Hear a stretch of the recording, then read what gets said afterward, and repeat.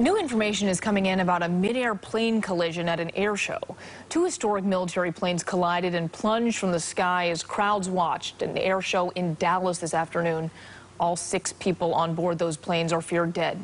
Authorities say no one on the ground was hurt. The families are being taken care of. They're receiving counseling, not just of those actively participating in the issue, but also the CAF folks and any folks here that may have seen it and have issues with what they saw. The crash involved a B-17 Flying Fortress and a P-63 King Cobra. The National Transportation Safety Board and Federal Aviation Administration are investigating the crash.